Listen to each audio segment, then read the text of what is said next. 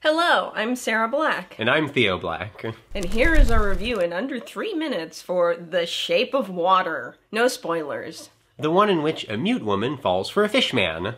So I didn't like this movie, just putting that out there, didn't care for this movie. Me neither. It's very pretty, lots of neat visuals, a little overlit in my imagination, but that's about the critique I'll give it there. Here's the problem. Okay. As far as the story goes, it is about as easy and lowest common denominator as you can get. It's a fairy tale, Theo. Don't care. The people who are evil in the movie are evil because they abuse power and are bigots. The people who are good in the movie are good because they are oppressed and they are trying to save something that is unjustly imprisoned.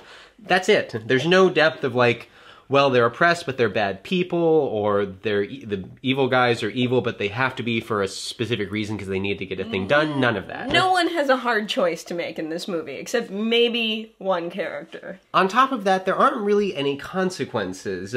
There's one scene in particular, Sally Hawkins' character is asking her best friend, like, hey, I need you to do this thing right now, and then he doesn't, and he comes back and then he helps her, and it didn't matter that he didn't change anything. You can change your mind and it doesn't matter.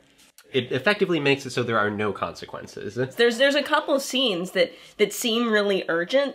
That's, to me, this movie. It has the appearance that something's going on. So the scenes seem really urgent, but when you think about it, they're not, because every decision should have consequences, either good or bad. Yeah. But instead, the movie keeps going anyway. Yeah, they never really fail at what they're trying to do either. Usually there's some kind of failure, or you hit the midpoint and something really bad happens, but basically they just sort of keep doing things and succeeding, and that's it. Yeah, stuff kind of gets in the way for a few minutes. Yeah. But then they keep going anyway. Yeah. And it's a fairy tale, which for one thing I don't think is greatly suited to a 2-hour movie length, but also you're supposed to learn something, in theory. Yeah. I don't know who learns what in this movie. No one learns anything.